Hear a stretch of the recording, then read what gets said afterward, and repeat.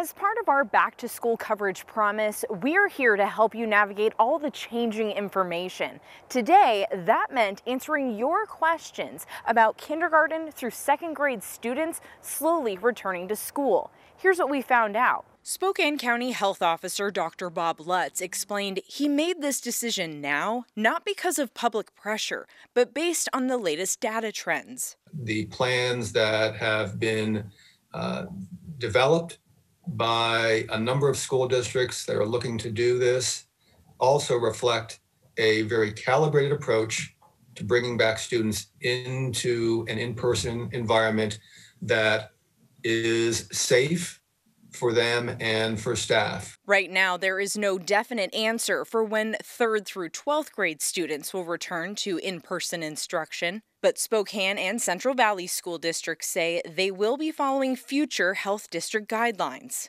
As for masks, both districts encourage parents to help their students practice wearing them. Not climbing on the bleachers, washing their hands.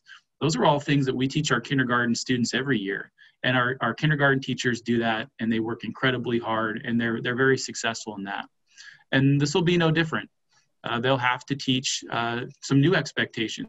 Both districts will be providing bus transportation and masks for students to wear. Central Valley buses will be used at 50% capacity to ensure social distance.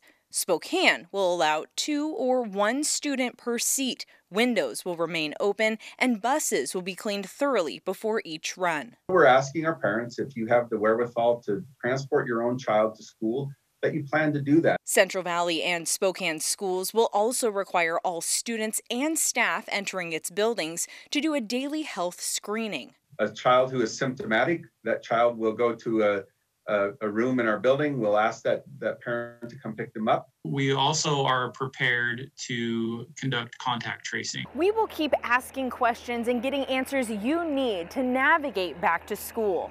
For more information on these school reopening guidelines, text the word district to 509-448-2000. Amanda Rowley, KREM 2 News.